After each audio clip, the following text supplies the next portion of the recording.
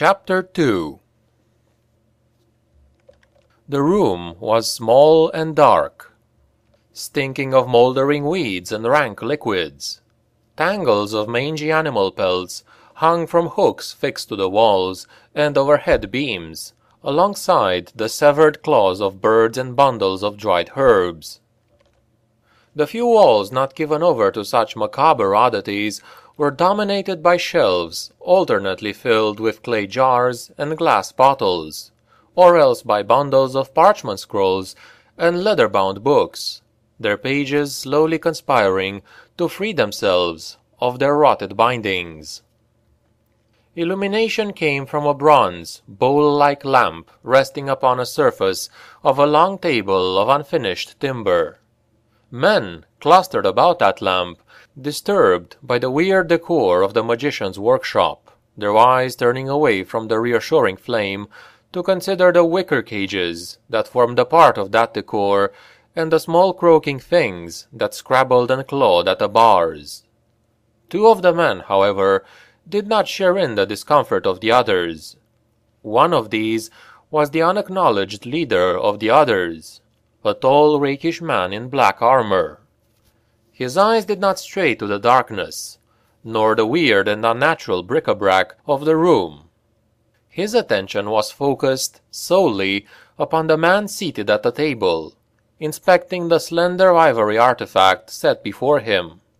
Gobineau was no less intimidated than his men by the aura of menace that pulsated from the walls of the wizard's study.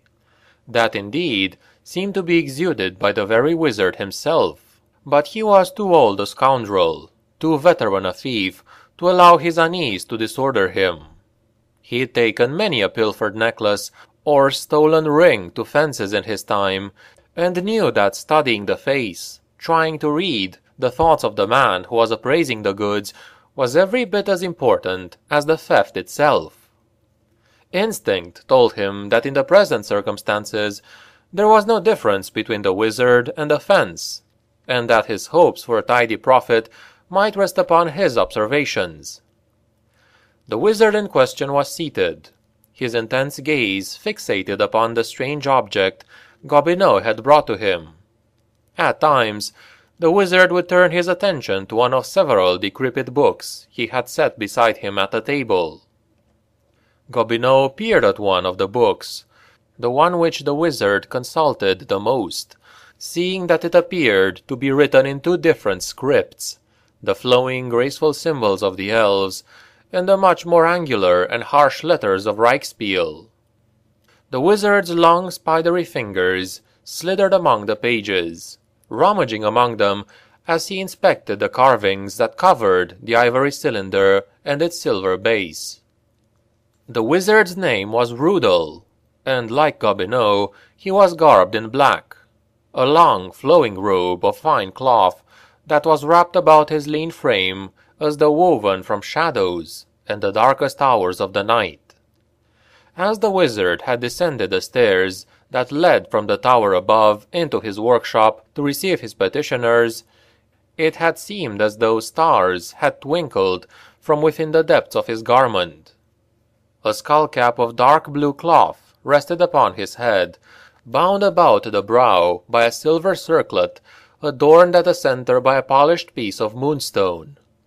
Upon the breast of the robe, the golden outline of a comet had been woven. The man beneath the robe was thin, of no great stature or strength. Yet even so, Gobineau could recall few men who had presented so intimidating an impression. The wizard's skin was dark, betraying his foreign blood, carrying with it the swarthiness of the Southern Empire and lands such as Averland and Wissenland. His hair was black, and despite the evident age in the wizard's face, it was as dark and lustrous as any Gobineau had ever seen, without even the faintest suggestion of grey and silver.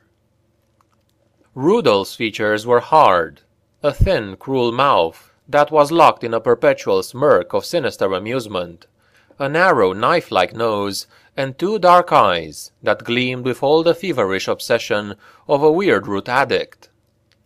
Even the wizard's hands were unsettling, the fingers long and thin, like two pale spiders rather than human hands. As the wizard continued his examination, he glanced up at Gobineau. The bandit licked his lips nervously as their eyes met, and it seemed to him that the smirk became slightly greater as Rudol returned to his study. Rudol had been a promising student of the Empire's colleges of magic, before impatience and ambition had earned him the distrust and enmity of his instructors. He had been kicked out for his reckless refusals to accept the caution and restraint the elder wizards were forever trying to drive home to their students. It had been as good as a death sentence, for Rudol knew that those who were banished from the colleges always attracted the dangerous attention of the witch-hunters, who hunted down most zealously any who delved into the forbidden arts without official patronage. So it was that Rudol had been forced to flee his homeland, staying one step ahead of the witch-hunters as he rode for lands beyond their reach, the green and pleasant realms of Bretonnia. Of course, he had not done so empty-handed. The better part of one of his instructor's personal libraries had found its way into Rudol's keeping. Some day, Rudol had promised himself he would return to Altdorf and collect the rest of the library. The green and pleasant realms of Bretonnia had not offered much to further his ambitions. True, he had eluded the witch-hunters, who seldom ventured into the lands claimed by the king of Bretonnia, but he found himself a foreigner in a land where even its natives were gripped in a hideous and perpetual poverty. He could find employment with none of the noble lords he had offered his services to, dismissed alternatively as a beggar, a charlatan, or worse, hounded across the countryside as an imperial spy if the knights proved particularly paranoid and distrustful of outsiders. Denied the patronage of nobility, Rudol had been forced to eke out a living off the peasants, people who had little enough for themselves, much less enough to pay for the services of a wizard. For 20 years, Rudol had found himself crushed beneath the same system of poverty that kept the peasants of Bretonnia in a state often worse than the conditions in which they kept their cattle and swine. He found himself keeping frost from fields for nothing more than a few bowls of soup and a wedge of cheese, calling up rainstorms for a handful of copper coins, and perhaps a live chicken or two. And yet, amidst the peasants, even so poor a wage made him wealthy, respected, and feared. The small 2-story stone tower in which he dwelled had been built on that fear, constructed by the villagers during the long hours of the night, after they had returned from their herds and their fields, fearful that the wizard might place a curse upon them should they refuse his demands. Rudol smiled as he remembered the event. He had felt a little taste of the power he desired that night. But it would be no peasant rabble who would cower before him. It would be his own peers, the wizards who had cast him out from the Celestial College in Altdorf. They would repay Rudol for the years of misery he had endured, the hardships he had been made to suffer. They would hail him as the greatest of their order and confess their jealousy and envy, even as they groveled in the dirt and pleaded for his forgiveness. The wizard's eyes turned once more to the pages of the book laid out beside him. It was a translation of many of the characters used in the Elfarin language into the more readily understandable letters of the wizard's native Reichsspiel. With every step in his translation of the story carved upon the piece of ivory, Rudol's pulse quickened and his breath sharpened, hardly daring to believe what he was reading. The artifact was ancient, predating the establishment of Bretonnia and even Sigmar himself, preserved from the ravages of time by the lingering magic of the elves, with which they protected most of what they made. The carved characters told a story, an ancient moment from a vanished time. It was a tragic story of an elf prince who fell during the legendary war between the elves and dwarves that had raged while the tribes of the empire still wore the skins of beasts and hid inside caves. The prince had been a great warrior and leader among his people, and he had commanded the worms of the earth to serve him and carry him to victory in battle. Rudol let a sharp gasp escape as he considered what the importance of that might mean. Could it be? Could it truly be? He had read legends related to the elves of Marienburg, about a potent talisman used by the elves to summon dragons, to bind the mighty reptiles to their will. It had been called the Fell Fang, to give its closest Reichsspiel translation, and legend said it had been lost when its princely owner had fallen in battle with the dwarves. Could the lord spoken of on the ivory cylinder have been the wielder of the fabulous talisman? Another thrill swept up the wizard's spine as he considered another part of the old legend, that which referred to the size of the magical artifact.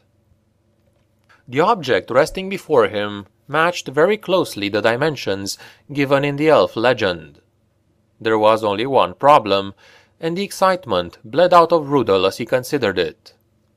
The stories were adamant about the material from which the Fell Fang had been crafted. The talisman had been made from the tooth of a dragon.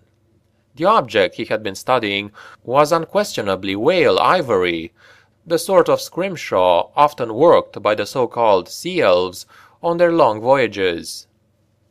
Rudol's brow knitted for a moment as he considered the quandary. He stared intently at the cylinder, bringing one of the strange crystal lenses he had liberated from the Celestial College to bear upon the object. The wizard studied every inch of the artifact once again, this time ignoring the translations of the engravings and concentrating upon the surface itself. He laughed with joy as his closer scrutiny revealed a minuscule gap between the ivory and the silver cap that formed its base.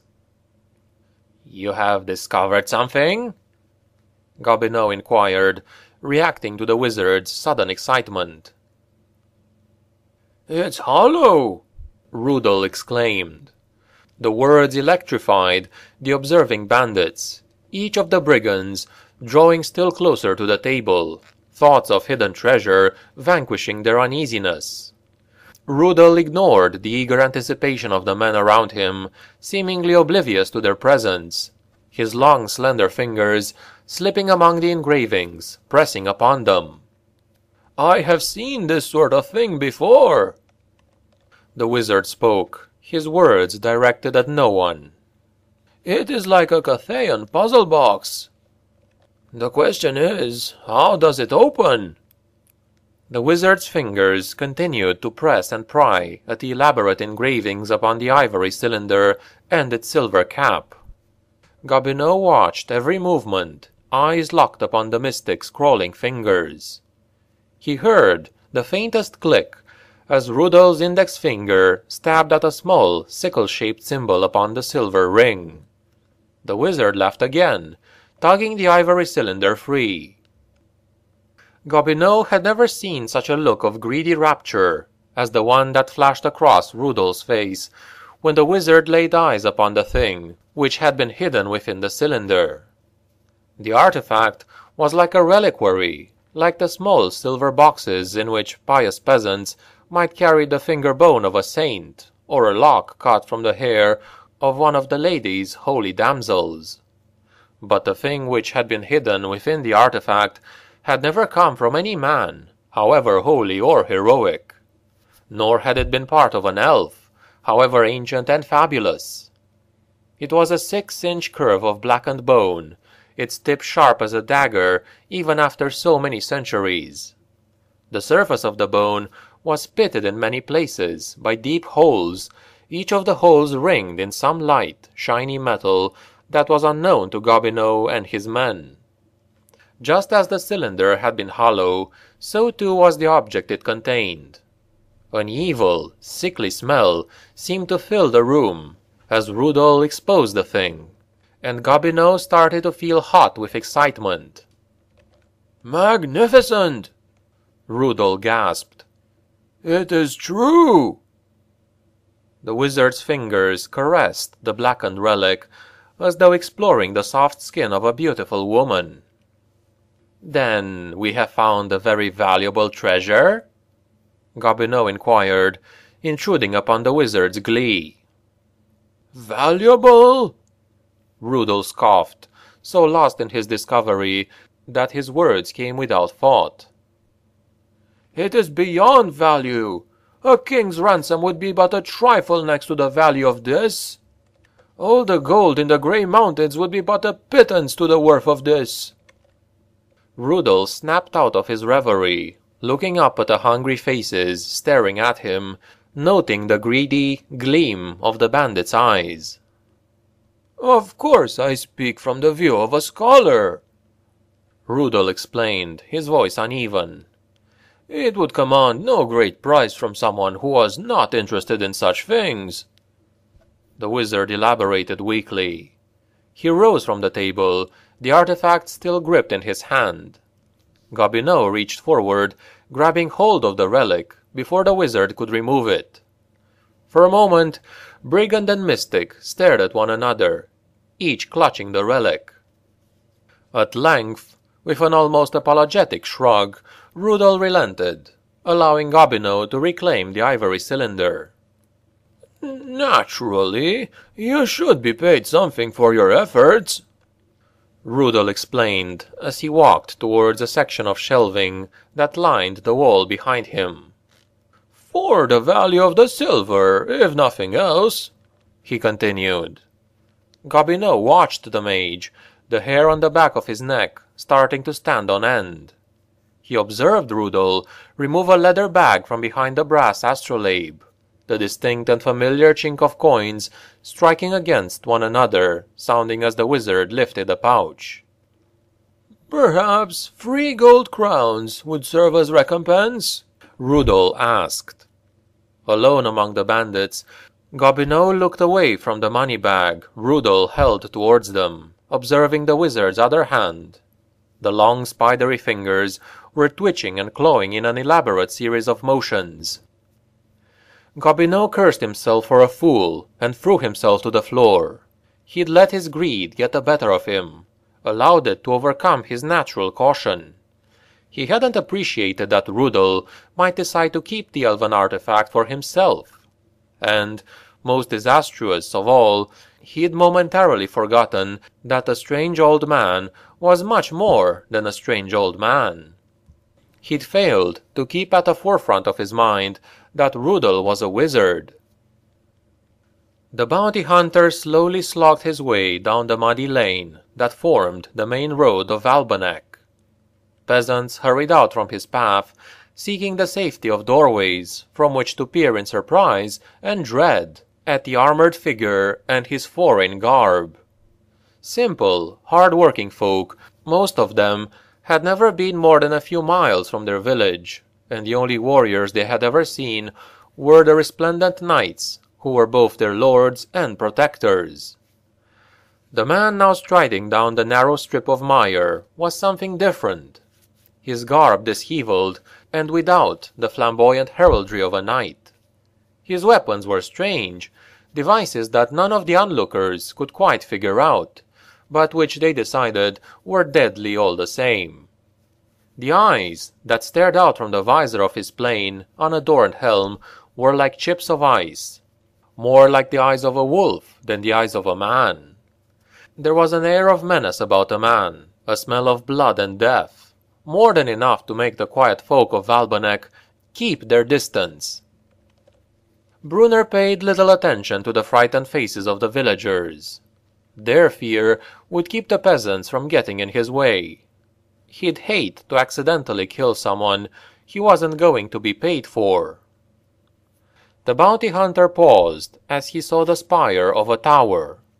It was only 2 floors, and yet even so it was the tallest building in the village.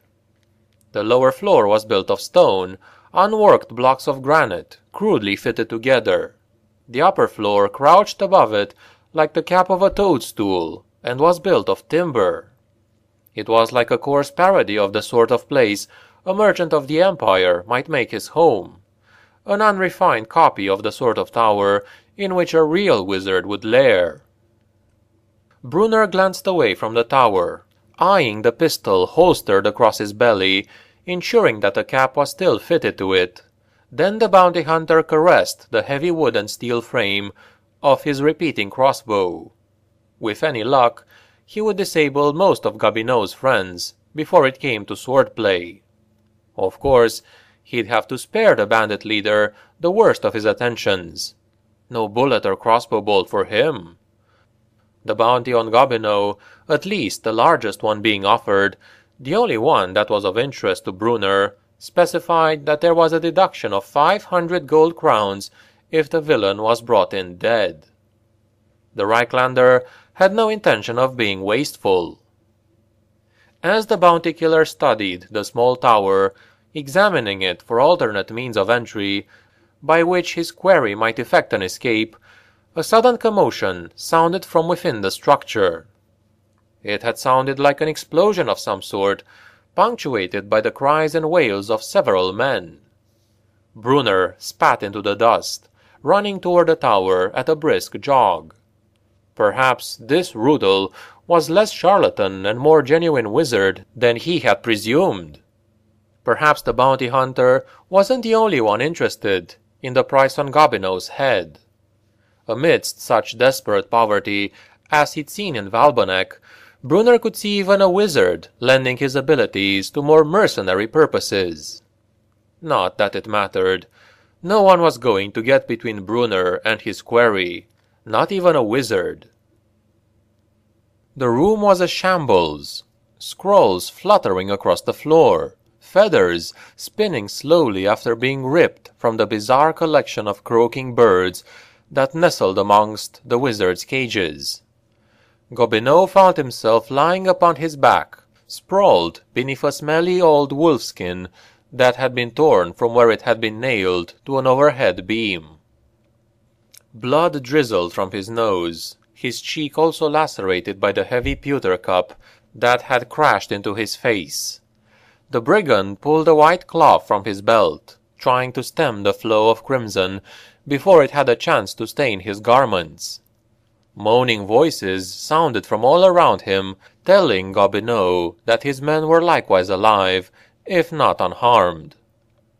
Rudel stood behind the table, glaring at the men with an expression that was as much a thing of contempt as it was annoyance. The wizard held his hand extended before him, the fingers splayed so that they formed something that resembled the claw of a vulture. It had been from that hand that the power had struck. Gobineau had once numbered piracy amongst his catalogue of crimes, preying upon fat merchantmen as they tried to slip into the port city of Marienburg. What had exploded within the wizard's room had been every bit as fierce and terrible as any gale born over the sea of claws, a blast of howling wind and invisible might that had smashed everything and everyone before it. Then, as suddenly as it had struck, the burst of wind had ceased, only the destruction it had wrought giving evidence that it had indeed occurred. Gobineau fancied that he could see a weird light slowly fading from Rudel's eyes, a wan blue energy that chilled the bandit's frost-cursed soul. Rudel's lip curled into a sneer as he returned the brigand's gaze. "You fools!" he snapped. "You dare think you can cheat Rudel of what he desires?" The fingers of his outstretched hand closed into a white-knuckled fist, which the wizard shook angrily at the stunned bandits. "You have felt but the smallest measure of my power. Give me cause and I shall destroy each and every one of you." The wizard snarled, turning his fist toward the door. He extended his index finger, and by his command, the heavy wooden portal crashed inward, ripped open by unseen hands. "Leave, while I am still of a mind to let you live," Rudel ordered, the words brooking no defiance. Gobineau turned his head to see the least shaken of his men already on their feet and sprinting toward the door. He turned his head back toward Rudel as he heard the wizard laugh derisively and reached toward the artifact still lying upon the table. The bandit cast aside his blood-soaked rag, ripping the sword from his belt as he leapt to his feet. Gobineau roared at his fleeing henchman, putting all the command he could in his tones. "Will you let this charlatan swine steal our fortune from us, lads?" The look the wizard turned upon him almost froze Gobineau's heart, yet the rogue continued to shout his defiance. "He is no waste spawn demon. Prick his hide and he bleeds red like any other thief." What effect, if any, Gobineau's words might have had on his men was uncertain and irrelevant. As the first of the brigands who regained their feet reached the door, they found their path blocked by a grim figure in armor. The foremost of the men found his belly caving in under the short punch delivered by the armored warrior's fist. The bandit crumpled to the ground, his last meal splashing on the wall. The man behind him hesitated, eyes wide with fright, hand fumbling for the blade thrust through his animal gut belt. The sword was never drawn, however, for the warrior blocking the doorway lifted the heavy crossbow gripped in his right hand and sent a steel bolt crunching its way through the Bretonnian's skull. "Ranald's grace!"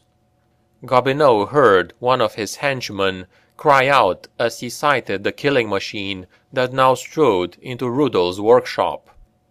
"It's Brunner!" If the blood god himself had clawed his way into the room, Gobineau didn't think the other bandit's voice could have been more filled with terror. Observing the heavy crossbow the notorious bounty hunter held in his hands, Gobineau dropped back onto the floor he had so recently risen from. He was not ignorant of the price offered for his head, even if he did treat it with a boastful contempt.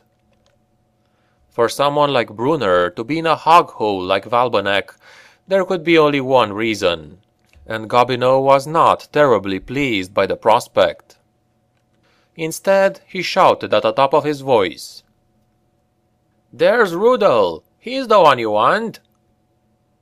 The words did nothing to distract the bounty killer, who was already singling out Gobineau from the other bandits that cringed behind the room's wrecked furniture. Gobineau hadn't expected it to. The wizard, however, was another matter. Rudel had heard the terror with which Gobineau's man had named the armored newcomer, and Gobineau was willing to bet that a wizard from the Empire living in poverty and exile did not do so without a few skeletons in his past. Skeletons that might have long memories and thick purses. Rudel snarled, spitting a string of foul words that seemed to sear the air. His hand crackled with a wild ribbon of light, a rope of electricity that the wizard sent streaking toward the bounty hunter. Brunner reacted far more quickly than Rudel had anticipated, hitting the floor and rolling behind the central column that supported the floor above. The lightning bolt swerved as it snaked about the room, exploding against the column that was now between it and its intended victim. The stone sizzled and blackened under the impact, shrieking like a banshee. The bounty hunter was unfazed, however, darting from behind his cover to fire a bolt from his weapon in Rudel's direction. The missile missed the wizard's neck by a hair's breadth, chipping the stone wall behind Rudel as it impacted. "You shall die for trifling with me!" Rudel shouted, his words almost unintelligible as his accent contorted them. One of Gobineau's men sprang from cover, hurling himself toward the door. The wizard reacted to the motion, sending another bolt of lightning from his clawed hand. The electrical discharge slammed into the fleeing bandit, his scream reaching such a pitch that Gobineau was certain the man's vocal cords must snap. The stench of ozone and seared flesh filled the room as a jagged black hole was bored through the bandit's torso. The man fell against the floor with a meaty impact, acrid smoke rising from the ghastly wound.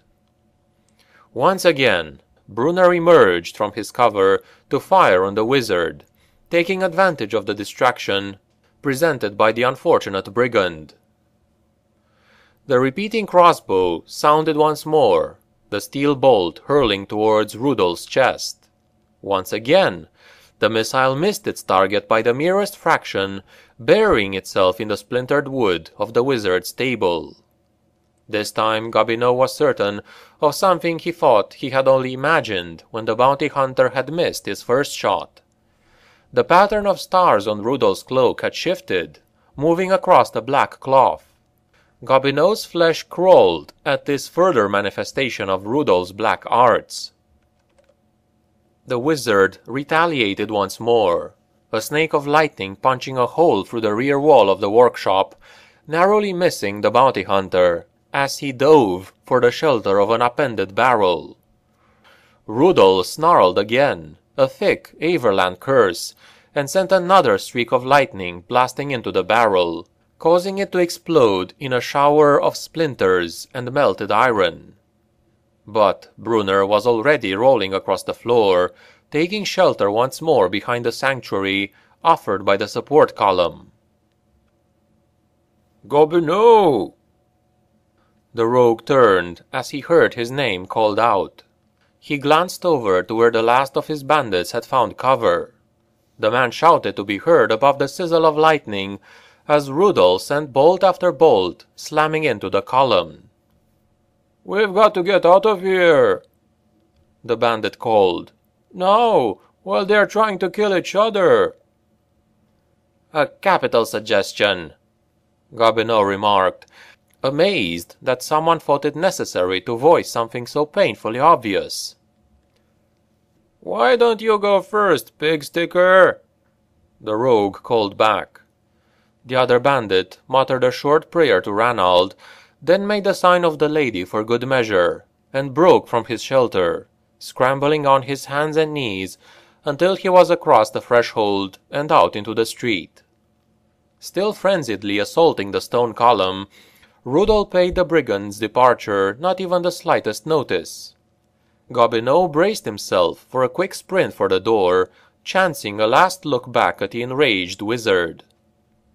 The brigand chief's eyes fell away from Rudolph and the magic lightning crackling from his hand, drawn instead to the ivory cylinder lying upon the table.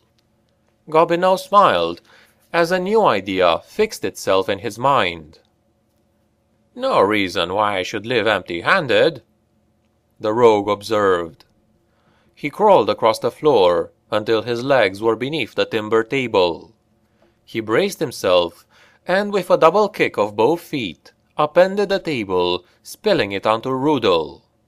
Gobineau heard a mage cry out as the table struck him down, but the rogue did not linger to see what damage he had done.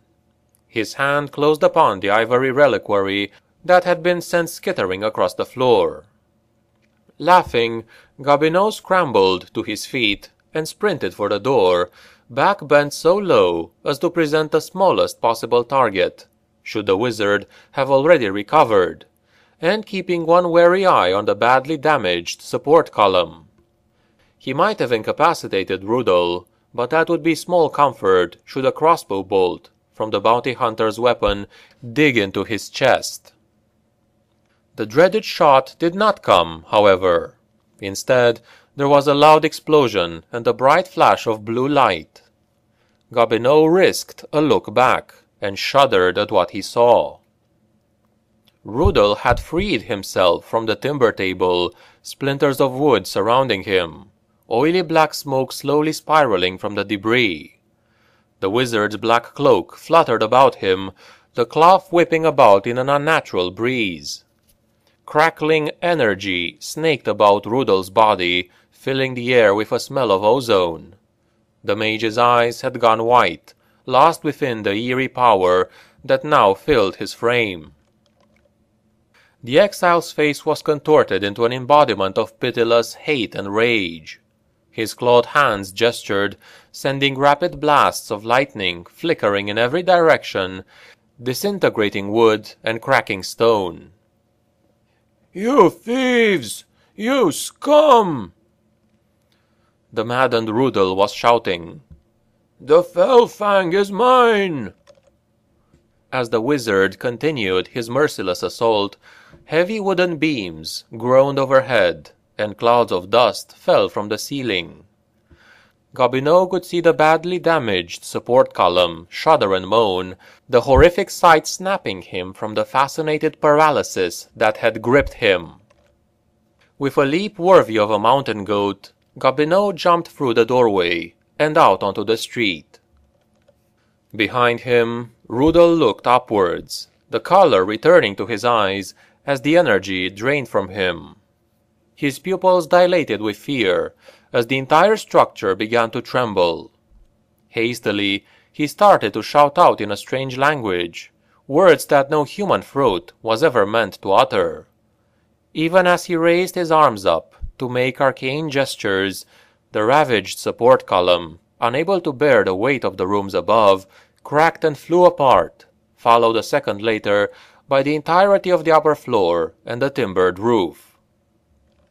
Gobineau burst into the street, a cloud of dust billowing out behind him as the wizard's tower collapsed in upon itself. The outer walls no longer able to stand without the bracing support of the floors within. The bandit scudded through the mire of the street, then turned to face the structure that had so very nearly become his tomb. He looked away from the pile of wreckage, considering his torn and stained clothing. "Damn poor taste," he muttered, as he considered the long gash that had manifested in the sleeve of his tunic. Then he considered the ivory cylinder still clutched in his hand, and laughed heartily. "I can buy new clothes," he concluded. A sound from behind him made the rogue spin around in alarm, his free hand pulling out his sword. He chuckled again when he found that it was only the other remaining members of the gang. "You got it," commented Pigsticker. The greasy bandit's eyes were once again displaying the cold gleam of greed that had shone within them when the bandits had overheard Rudel's appraisal of the artifact. Gobineau shot an angry look at the man, but quickly let it slip into a friendly smile. Gobineau did not favor confrontations that were 2-1, or even confrontations with more equitable odds, unless the other party involved had their back to him. "We're rich, lads!" Gobineau exclaimed, casting another lingering look at a pile of rubble that had so lately been Rudel's tower. "The world is now our oyster." He nodded back toward the wreckage. "But let's discuss our fortune a good distance from this place.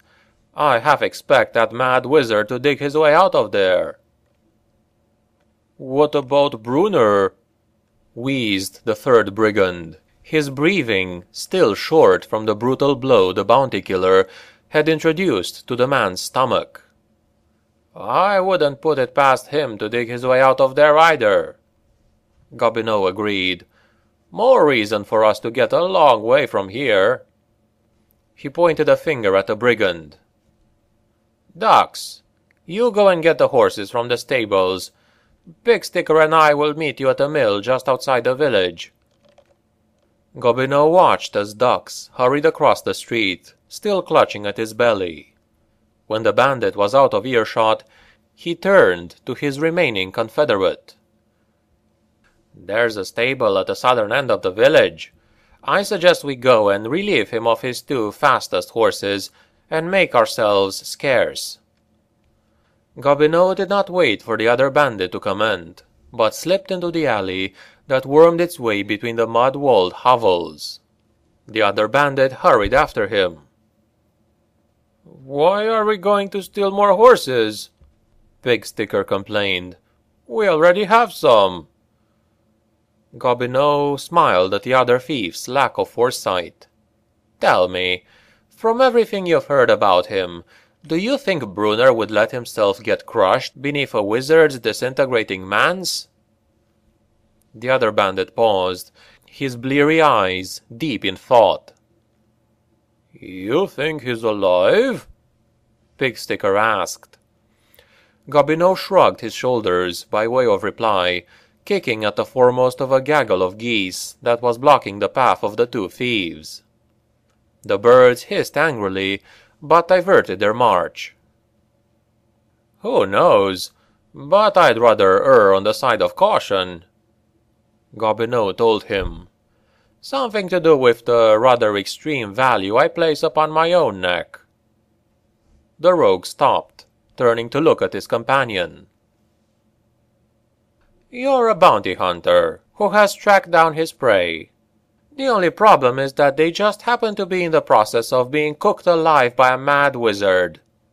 The smart man cuts his losses, slips away and hopes his mark makes it out in one piece so he can be caught later." Gobineau smiled, an expression of calculating admiration. "From what I hear, this Brunner is a very cagey sort.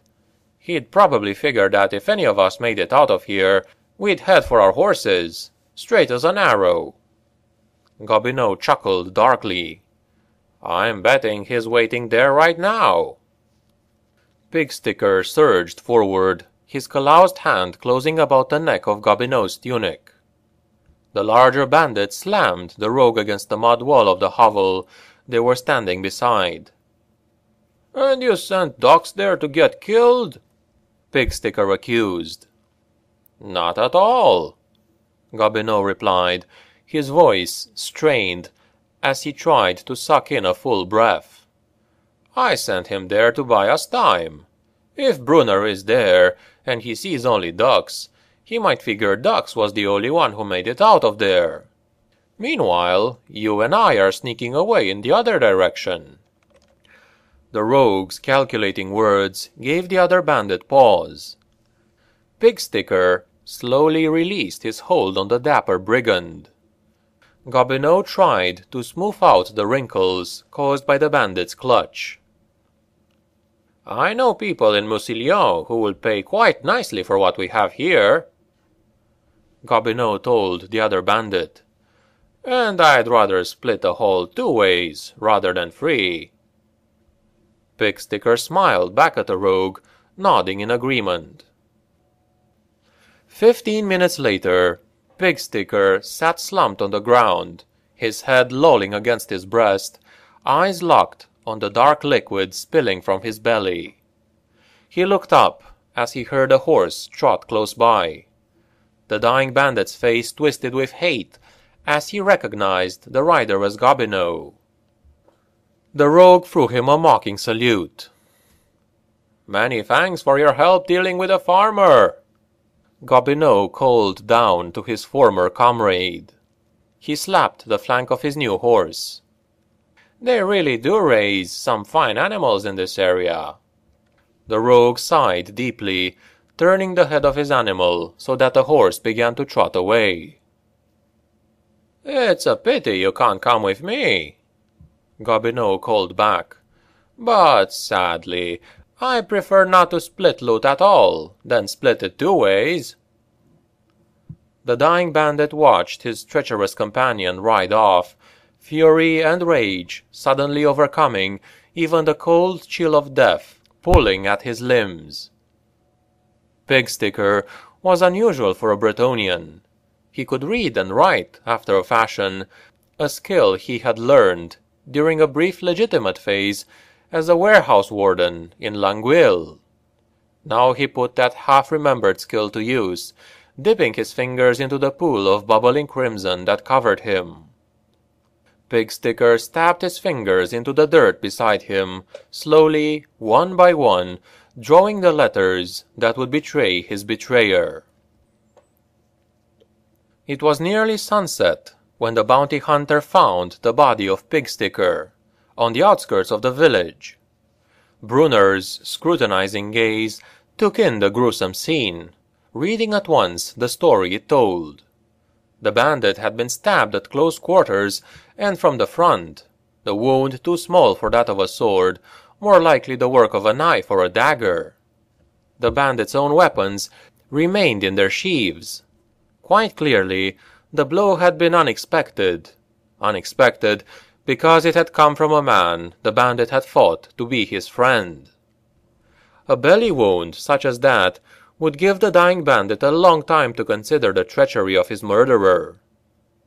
It was with a smile of triumph that Brunner read the words the dying brigand had painted into the dirt with his own blood.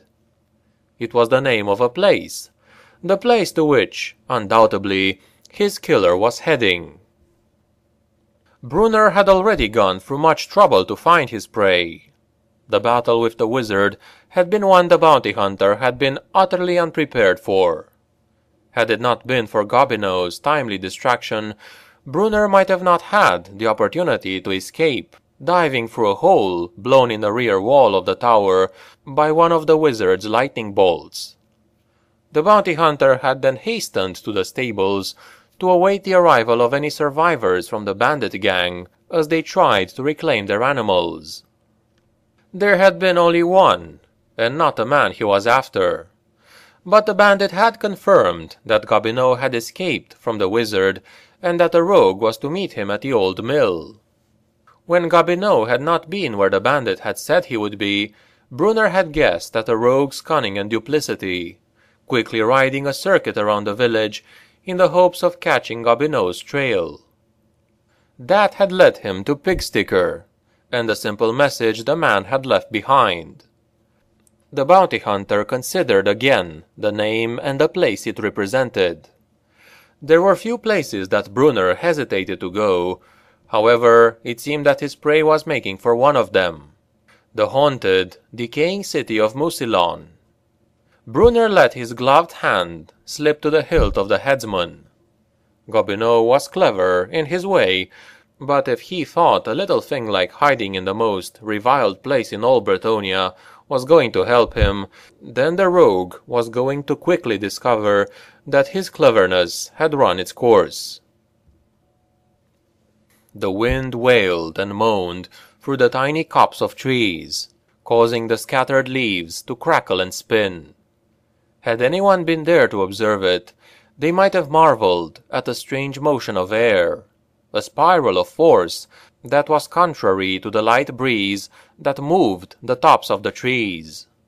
The weird motion of air began to intensify, stripping loose bark from the trunks of the poplars, uprooting grass from the fragile soil. As the spirals of force became still more intense, it seemed they became visible, glowing with a pale blue light. The spectral display intensified until its brilliance seemed to rival the sun. Then it was gone, force and wind and glow. In its place, amid the stripped bark and uprooted vegetation, there stood a figure garbed in black. The wizard turned his body, staring with eyes that were pools of fury at the distant cluster of poverty that was Valbonek. Rudolph's lip twisted in a spiteful sneer, and his long-fingered hand spread into a claw, then snapped close into a clenched fist, as though crushing the village within his grip. They had called him too emotional for proper mastery of the arts of wizardry and magic, too given to excess and the free rein of his emotion. The masters of the Celestial College spoke of restraint, of carefully measuring the power a wizard called into himself, of letting that power be used with care and caution, lest it run wild and beyond the magic wielder's control. It galled Rudolph to no end that they were right. He was given to excess, given to allowing his emotions to overwhelm him, letting his anger rather than his intellect direct the power he took from the winds of magic. In his tower, he'd allowed the celestial energies to almost overwhelm him, allowed them to destroy indiscriminately, allowed the power to build to such a level that it might have consumed him. Rudel had seen what could happen if a wizard allowed too much magic to gather in his blood. The lucky ones would die, exploding in a brilliant blaze of light, or simply dropping as though poleaxed by an ogre. There were others who survived such things, their bodies consumed and degenerated by the awesome energies that had run rampant through their systems. Spawn, they called them, living manifestations of the dread force that was father to all magic, chaos. Rudel's limbs trembled, unsteady and weak from the energies that had crackled about them. With a fumbling hand, the wizard opened a pouch on his belt, removing a small clay phial of filthy, tar-like liquid. The substance's narcotic smell steadied Rudel's hand, and the wizard lifted the tiny bottle to his lips, letting his tongue lap some of the syrupy liquid from its container. At once, the calming effect of the drug surged through the wizard's wasted veins, calming twitching muscles and throbbing nerves. Essence of weirdroot was not easy to come by, especially in Bretonnia, where the knights were quick to punish those reckless enough to grow the forbidden herb, punishment that as often as not meant quartering for the criminal. Yet it was a vital substance, an essential tool to maintaining Rudel's prowess with the black arts, keeping the wizard from reducing himself to a seizure-ridden cripple after one of his zealous magical outbursts. The spell he had used, one that allowed the caster to vanish from one place and translocate himself to another, was a dangerous one, which called upon different winds of magic. To draw upon more than one of the colors of sorcery increased the risk of allowing too much chaotic power to build within the wizard's body. Even a reckless man of Rudel's temperament hesitated to risk such things, yet there had been no other way to escape his crumbling abode, save to embrace that risk, and employ the grey magic he had learned so long ago. The wizard turned his gaze toward the south. He could sense it, the fell fang, being carried away by the filthy bandit scum who had brought it to him. The thief no doubt was unaware of the glamour Rudel had placed upon the artifact when he had guessed what it was. So long as the spell was maintained, Rudel would know exactly where the coveted relic was. It would not be long before he tracked down the snickering brigand. Rudel considered his options. He could, of course, try to kill the bandit and whatever confederates he had with him when the time came. But if he did that, he ran the risk of allowing the power to run away with him again. The fell fang was much too important to risk losing forever due to an excess of magic and his own impatience. No, he would be better served by securing swordsmen of his own, blades to cut down Gobineau and his trash, while Rudel relieved the scum of their treasure. He would need an ally, a patron in this matter. The wizard's sinister laughter cackled into the night. He had a good idea where to find such a patron, a man ruthless enough to support the wizard's schemes, so long as Rudel led him to believe that he too would profit by them. He looked south again, imagining the fleeing Gobineau, scuttling back into whatever spider hole he called his home. He hoped that the smiling rogue made good use of the days left to him, for they were most certainly numbered.